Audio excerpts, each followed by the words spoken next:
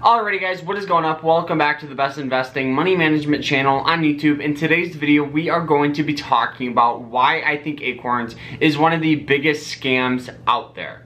Now, I hope you guys enjoy it, and overall, I hope you guys get something of value out of this video, because that's the main idea with the video and with my channel. I'm trying to give you guys as much information and as much knowledge as pretty much humanly possible. So I hope you guys enjoy it. Roll the intro. Let's go. Bam.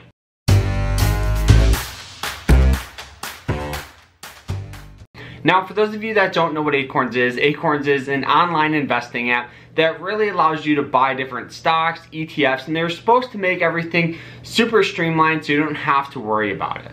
Now, Acorns in general offers three services. One, they offer the Lite program. So this is just a standard broker's account, very similar to like an M1 Finance account or Robinhood account, and they even have them on Thinkorswim or TD Ameritrade. Now, right off the get-go, this account charges you $1 per month, and I know that doesn't seem like a lot, but over the course of 40 years, that can add up to literally thousands of dollars, but we'll get into that later. Now, the second account they have, this is called a personal account. So you get an IRA account and you get the standard broker's account and a banking feature. They will send a debit card to you and you can buy different things and you can have everything all in one place, so you don't have to, jump around with different financial services.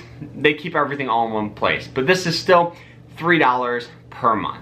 Now, the last thing that they offer, it's called the family package. So this has everything we just talked about, plus a little bit more with a investment early account. So this is a different type of investing account that you can set up for your kids and other family members so you can help, their financial success. This is $5 per month, which in my opinion is absolutely crazy. And I know you might be saying, well, Carter, okay, they charge a fee and I get it, but here's the thing. Here's the thing that I absolutely hate. So if that just say we went with the cheapest one, the Lite account, that is $1 per month, $12 per year. But if you're somebody young like me, every dollar that you invest is literally hundreds, if not thousands of dollars of future money. So if that say you took that $1 per month and instead of putting it in a fee that Acorns is going to charge, if that say you took it and you put it with a free account like Robinhood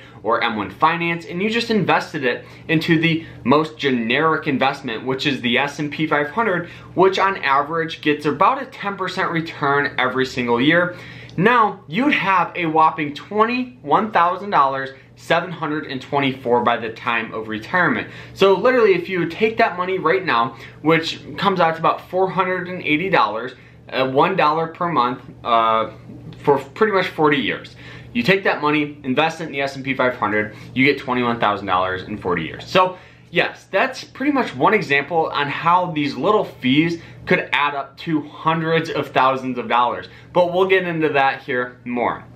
So the second account, the personal account, is that $3 per month, and that comes out to about $36 per year, or about $1,440, over the course of 40 years if you had the personal account.